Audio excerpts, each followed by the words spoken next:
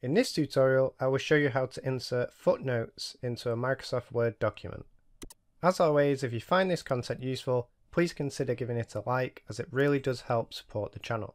And without further ado, let's get into Microsoft Word. I've got some dummy text here in my Word document, and what I want to do is to add some footnotes. To do this, you need to click in the document where you want the footnote citation to be inserted. I'll add mine to the end of my first paragraph. Then to insert the footnote, go to the References ribbon at the top and choose Insert Footnote. When you do this, you will notice Word has added a number 1 citation to signify this is a footnote, and included an area at the bottom of the page where you can expand on the footnote. Simply add your accompanying text here. Additionally, when you mouse scroll over the citation within the text, Word will display the connected footnote as a pop-up. If you'd like to add more footnotes, then you simply repeat the processes I've just explained. Again, select another area and then go to References, Insert Footnote. This will then place a number 2 citation here, since this is the second footnote on this page, as well as a new line in the footnote area below. By default, Word uses numbers as the citations for footnotes, but you can change this if you so wish. To do this, simply right-click on the area at the bottom of the page where the footnotes are, then go to Note Options. Then in the Format area, use the drop-down menu to change the number format, or you can use your own custom mark below. Then click Apply to update your settings. If you decide that you want to remove a footnote from your document, then the best way to do this is to delete the citation within the text.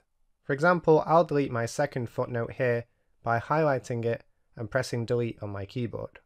Doing this will also remove the connected text at the bottom of the page.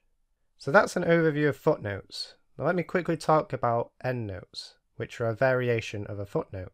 Footnotes are typically placed at the bottom of the page, whereas an endnote is placed at the end of a document. For example, as you can see, the footnote I have just added earlier is at the bottom of my first page.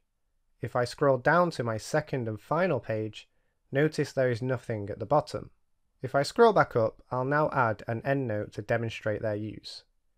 To do this, as with adding a footnote, simply click on an area where you want the endnote to be placed. I'll do this at the end of my third paragraph. Then go to References, Insert Endnote. As before, you can enter the text for the endnote. Now notice where this has been placed. This endnote has been placed at the end of my document, unlike a footnote which is placed on the same page as the citation. Again, if you right-click on the endnote and go to Note Options, you can tweak the settings such as the location, layout and format. If you're using footnotes and endnotes within the same document, then I recommend selecting a different format for both so the user can understand the different citations. Lastly, before I finish, I just wanted to point out that if you have a mixture of footnotes and endnotes within the same document, you can select the Convert button here to convert the notes. The first option will convert all footnotes to endnotes. The second option will do the opposite. And the third option will swap the footnotes and endnotes around. So this is just something to keep in mind, as you may want to do this in the future. And with that, that brings me to the end of this tutorial.